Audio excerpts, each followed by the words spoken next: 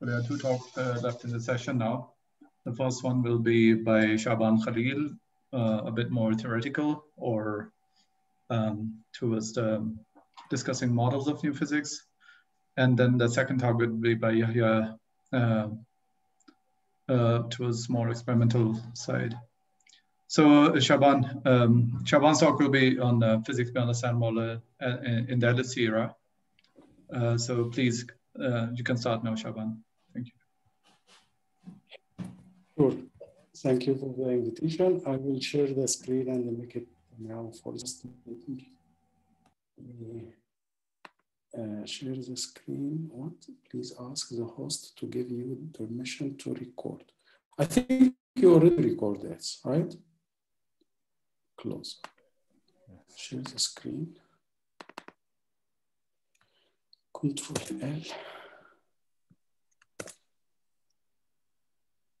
Okay, you see my screen now? I think it's hello? coming. It's coming. Okay, at least you hear me. Yeah, we see you, but I think the screen PDF is locked in the corner somewhere. So what is locked? You have to. I think you have to share the specific application of the PDF, so that because right now we only see the top. I shared the PDF. Yeah, so you should stop sharing and share screen again, and then choose. I don't know, maybe your desktop or something. This is share screen. Yeah, you can choose desktop. Yeah. Okay, we see it now. You can see now? Okay. Yeah. Yes. So I can start? Yes, thank you. Okay. As I said, thank you for the invitation, and I am pleased to join this meeting. And I know that the meeting has different topics and different background audience, so I will try to have very simple and long introduction than usual. So what's this?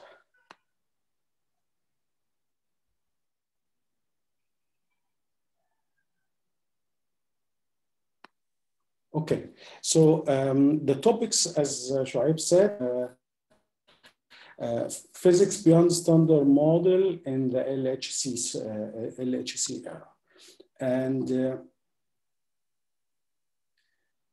the outline of my talk, I will start, as I promised, I will give some rather long introduction to let everybody knows what we are talking about. So I will introduce the standard model of particle physics. I know that we heard the talks about standard model of cosmology maybe, but now standard model of particle physics. And in fact, there is a lot of link and common interesting points in the two models. And then try to convince you that we have some evidence for physics beyond the standard model. And I will show you some direction and the potential theories and direction for physics beyond the standard model. Give you a couple of examples of this type of physics, supersymmetry as one example, and also extending the gauge group with some non-minimal gauge group and even supersymmetrized.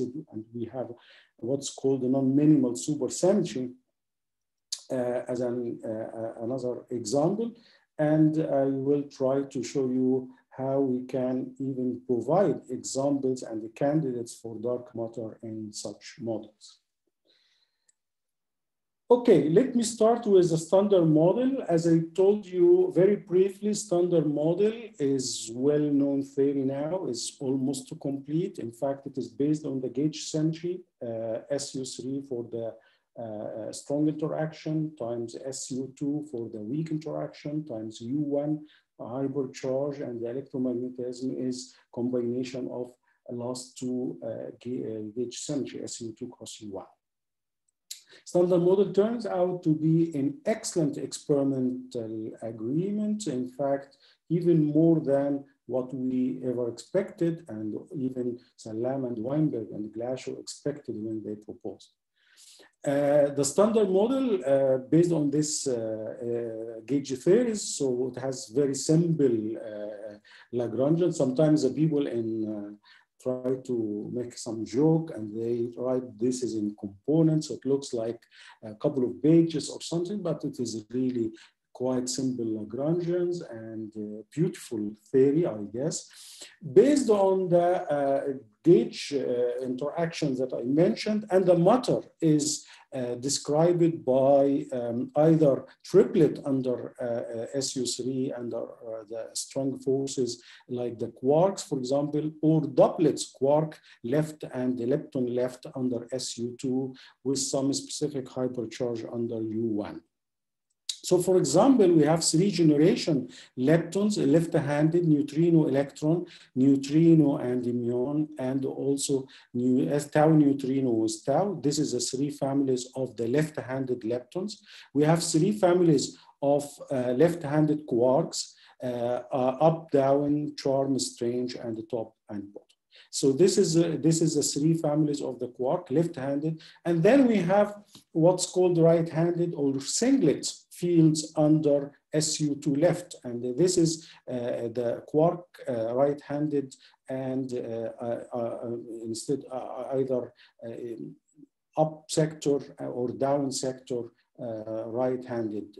There is no doublet, so U right and D right, C right and S right, T right and B right, and so on. Electron and the muon and the tau is kind of the charged leptons, right-handed, the charged lepton. And no right-handed, right-handed neutrino. So the neutrino only left-handed in this model, and as you see, it appears in the left-handed doublets. So there is no left-handed neutrino.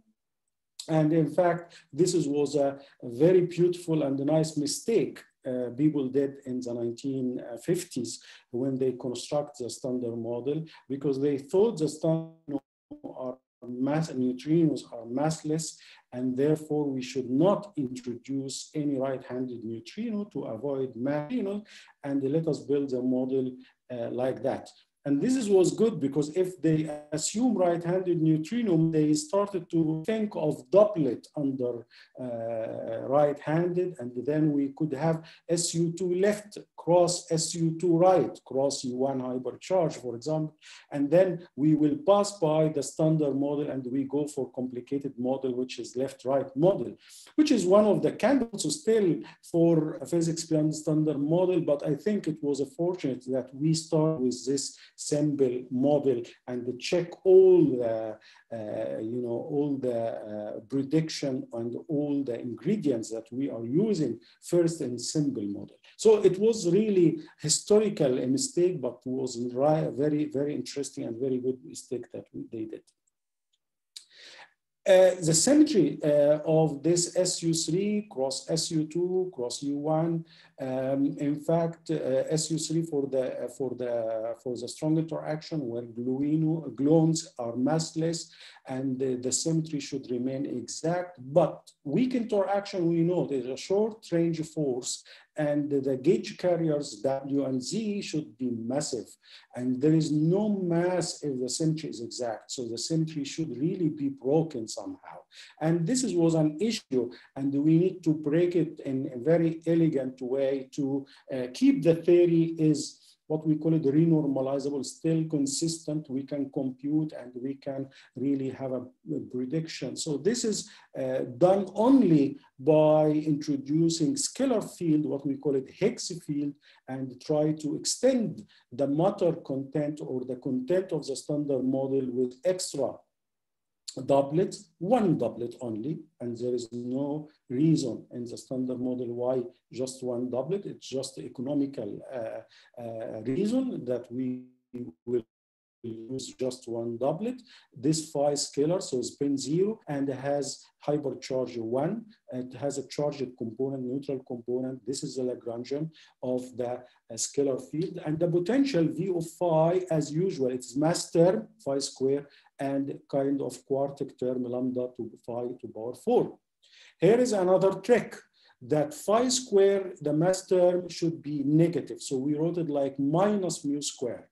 Why minus mu square? Because without this minus sign, we cannot get this potential, this what is known as a Mexican hat potential, require in fact the mass square to be negative. So one should start to ask, can we have mass square negative? This is tachyonic.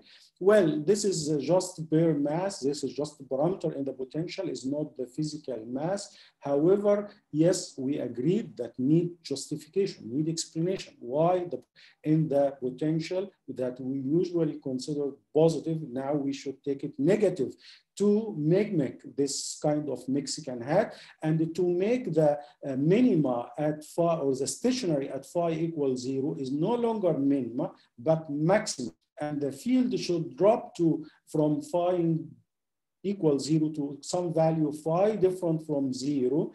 And this is the true minima. And this phi different from 0 is really broken spontaneously, and we generate masses for the gauge bosons of the SU2 left and U1 hypercharge. We have a three gauge boson in SU2 and 1 gauge boson in U1. So 4, there is a 3 combination will be massive. Only 1 combination remains massless, and this is identified as a photon, the gauge carrier of the remaining symmetry U1 electromagnetism. And this is really was a wonderful result, because this is showed that the electromagnetism is merged from the 2 higher scales symmetry or interact. And this is showed that there is a kind of unification really between the weak interaction and the hypercharge that mix together, and they give us the electromagnetism. And this is, we call it partial unification, as I will discuss later about this. Now, also, because of Higgs coupled with a fermion, quark, and leptons via the Yukawa interactions, the equation that I wrote it here, usually we have doublets, and the Higgs is doublet, so doublet should coupled with another singlet. So usually the Higgs coupled with left-handed and right-handed. So when the Higgs get a vacuum expectation value, the value that I showed here, V, which is a square root of mu square, the negative mass squared essentially, over lambda, this is a V, this is a vacuum expectation value. Now once phi got a VEVs, it start to generate mass term for the quarks and leptons. This mass term is proportional to the vacuum energy of the Higgs times what we call Yukawa couplings. And now we understood that the Higgs field is responsible for generating the masses for the gauge bosons and the fermions and all the matter in our universe. And if you have no coupling with Higgs, then you may remain massless, like neutrinos or the photon, for example. They are not massive, they have no interactions at all with the Higgs field.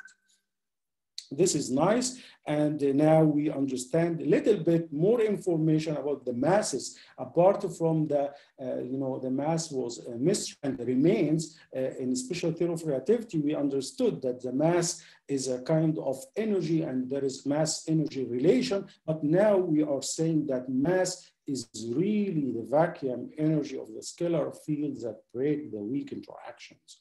And this is what we call the Higgs and Higgs mechanism.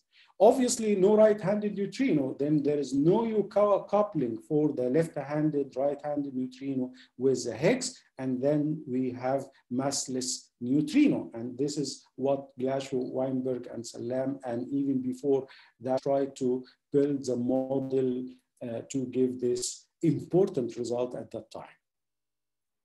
Now we go for evidence for physics beyond the standard model. And the first evidence I already mentioned, that the neutrinos are massive. And in fact, since they are massive, then it is clear that we need to go beyond the standard model and find out how to generate mass for the neutrino. The solution is simple. Okay, just add right-handed neutrino. As we said before, if there is right-handed neutrino, we could have a Yukawa coupling and then we could have a mass. This is true, but it's not that simple like that, because right-handed neutrino is not like right-handed quarks or right-handed leptons. It's neutral. It's neutral under all gauge symmetries that we have. You could have, once you add right-handed neutrino, to build a kind of coupling like this one, you could allow also for mass term of the right-handed neutrino. You could have in the potential or in the Lagrangian some mass term M nu right. And this M is not protected by any symmetry, is not restricted by any scale. And it could be as large as you want. And this makes, kind of difference and differentiation between the masses of the quarks and leptons and neutrino. Now we have what's called the Majorana mass of the neutrino, in addition to the usual Dirac neutrino mass. Dirac neutrino mass or Dirac masses comes from the Kawa interaction, similar to other parts, but extra term comes M nu right, we call Majorana. And now this mass matrix could be like, you can look at like 2 by 2 mass matrix, and you diagonalize and you get one very light and one very heavy. And if you allow for M of the right-handed neutrino to be rather heavy. And this is in fact was the way to explain why the neutrino is so light. It is almost massless as we were thinking, and now it is turned out to be very light, less than 1 electron volt. So people introduce right-handed neutrino, but then right-handed neutrino at which scale we should consider, and we have to adapt it such that the linear combinations to mass this gauge eigenstates give me mass eigenstates, right, and one very heavy. And in fact, now this heavy right-handed neutrino, how we can prop it, how we can check that this is really physical particles, not just input from our sides to explain the neutrino masses. So this will take us to extend the standard model matter fields with at least one fermionic singlet. Another important evidence also, observations of the dark matter. Now, I think you are convinced from the previous talk that maybe most of astronomers and cosmologists and also particle physicists believe that more than 95% of the mass of our universe are dark, non-luminous matter. And this is either dark matter.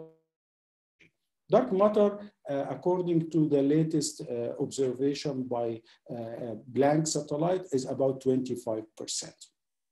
What this matter? It's different, completely different from the matter that we discussed in the standard model. We need new source, new candidates for this. Even this matter should be kind of non-baryonic, not from proton and neutrons that we are familiar with, non-baryonic dark matter. So from where this comes, it comes from some extension of the standard model. And in fact, fortunately, most of the theory of particle physics can provide us with different examples and candidates. The dark matter evidence, I think, at least for me, there is no doubt. People try now, still not now, try, and they are still trying to explain that this is maybe explained by modifying the general gravity, Newton's law, or general relativity. But I think there is clear evidence that standard model of gravity and standard model of particle physics to explain. The observation confirmed by more than 1,000 spiral in more than 1,000 spiral galaxies, and these rotational curves give beautiful result to show that really our halo should be filled with some dark matter. Another evidence, maybe a little bit theoretical, but quite relevant and important. As I told you, the Higgs and the vacuum expectation value of the Higgs is giving mass for all matters that we have in our universe, even the Higgs itself.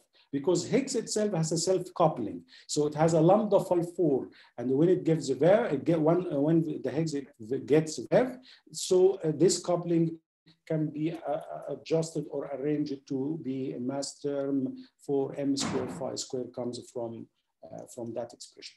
The mass will be given by essential square root lambda, the coefficient of the phi to power 4, self-interacting coupling, times the vacuum expectation value. The vacuum expectation value is known now because we predicted the mass of W, the mass of the Z, and this, it turns out the V, it should be of order 174 GeV. Okay, so it is fixed. It's essentially, we know to very well approximation. Now, with MH is discovered at LHC of order 125 GeV, as I will discuss soon, then you can calculate and predict and you find lambda. And the lambda, in fact, it turns out to be of order 0.12. But 0.12, this is at electroweak scale, around 100 GeV or around W scale, Z scale, MH scale. And we know that the couplings are energy dependent. And if you explore the running of the coupling using normalization group equations, you can explore and to high scale and you try to find out the values of those couplings at high scale.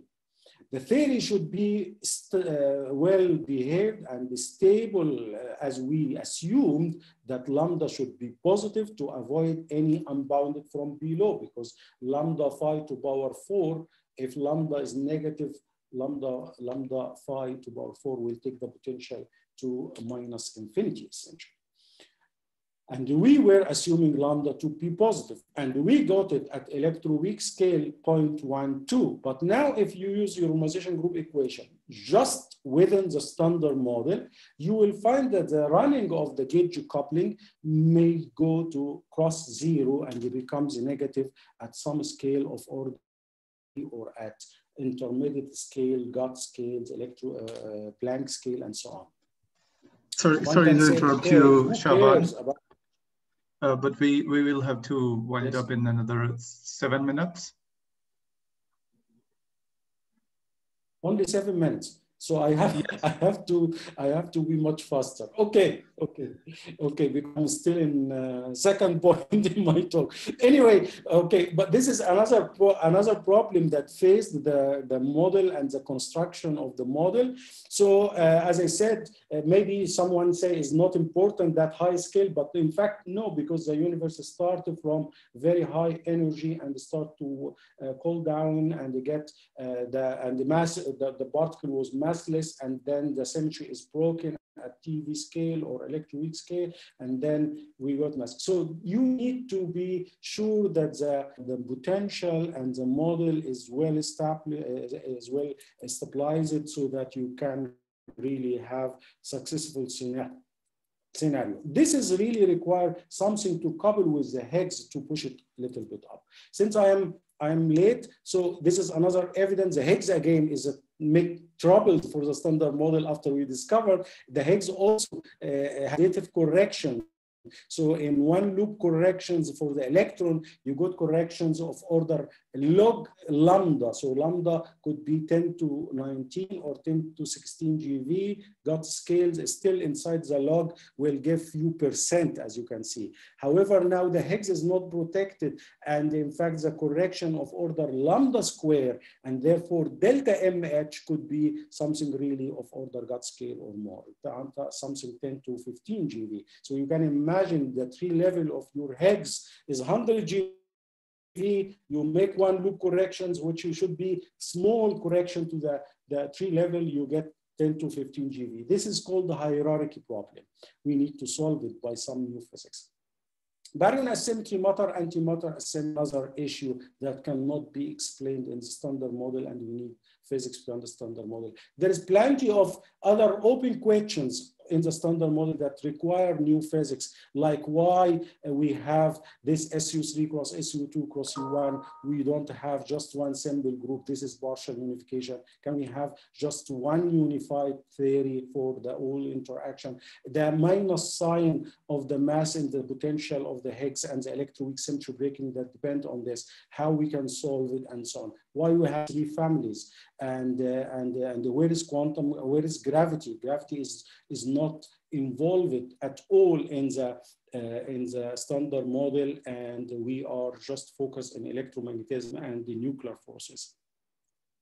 Now, let me, although I have no time, but in half minutes, let me summarize this part about the standard model. Maybe we cannot go to beyond, at least we will have a message that standard model in our definition, it is really based on 4-dimensional quantum field theory. So no 5-dimension, nothing exotic, just 4-dimensional quantum field theory, which is invariant under Lorentz and Poincare symmetry. The local symmetry or the gauge symmetry is SU3 cross SU2 cross U1. The particle content is point particles. We have the quarks, we have the leptons, we have everything represented by point particles. And any relaxing for any of those definitions of the standard model, you make a new theory. We have no right-handed neutrino. We have just one Higgs doublet. We have no candidates for dark matter. We have no gravity in the standard model. Let me now go for the directions beyond the standard model. In fact, you could go by relaxing any of those definitions that I mentioned. You can extend the gauge group from 3 to 1 to something else, SU5, SO10, SU2 cross SU2 cross U1. You can go for Higgs sector for more than one Higgs doublet. And in fact, most of the theories that we consider contains more than Higgs doublets. You can extend the matter like adding right-handed neutrino or any other quarks and leptons. You could explain the mass difference between particles in the standard model by assuming some new symmetries called the flavor symmetry. You can extend the 4-dimension to extra dimension, and this will give you rich theories which can explain different things. You can extend Lorentz symmetry with non-bosonic or fermionic generators. This is called supersymmetry, the one I was planning to discuss. You could include gravity, and then you could have supergravity. You could relax the condition of having point particles, although it creates troubles in the quantization, especially quantization of gravity. And you could have something like string theory. I saw in the questions or in the chat, someone is asking about theory of everything, and if superstring can be that theory. I would tell him, yes, it is a candidate, but still in the under construction, is not yet complete. Supersymmetry in very, very quickly. Sorry, Shaaban, I'll have to interrupt again. We are really running out of time. Yes. Can I request you to please speed up? You finished? Yeah, I mean, it was, okay, your time is already over, but okay, I didn't realize this, but okay, let me take just 1 minute to give example of new physics beyond standard model, which is supersymmetry. Supersymmetry is a kind of symmetry which relate fermions to boson. So if you have quark, then you create kind of new particles, is fermionic super partners with, this is half spin half, this will be spin 0, we call it S quark, electron with S electron, and so on. But this theory is wonderful because of the Higgs. So instead of having one loop which was creating the divergence, quadratic divergence, you have now another loop from the partners, and in fact cancel exactly the quadratic divergence. And if supersymmetry is exact, it gives you just correction equals 0. And if you break supersymmetry, you should break it carefully, other story, so that you generate only logarithmic, like what we did. Supersymmetry also predicts something about the Higgs mass. This plot, you remember the negative mass in the potential of the Higgs. Now in SUSY and in minimal supersymmetric version of the standard model, you start with positive mass. But due to the running from high scale, from SUSY scale to electroweak scale, one of them play the role of breaking the symmetry and creating Higgs mechanism. The SUSY also, or the MSSM, is really predicted the Higgs mass. The Higgs in the standard model is calculable with 3 level of order mz, and at one loop of that order, gauge coupling square. Everything is given by gauge coupling and top mass and soft S-top squared under the log. So if you calculate this, you find the prediction, and this is, to my knowledge, the only theory was making firm prediction for the Higgs mass to be less than 130 Shaaban. It is discovered. Shaaban. Yes. I'm really sorry. We're already 10-15 minutes above schedule. You must stop now. Okay. I'm really sorry, but we have to stop. Okay. At least I managed to show you that one of the extension of the standard model, the SUSY, gave a prediction for the Higgs mass 130 GeV, and we discovered at LHC with 125 GeV. Okay, thank you. I think thank you. I'm really sorry, but we're above time, and the time was 20 minutes. So, okay.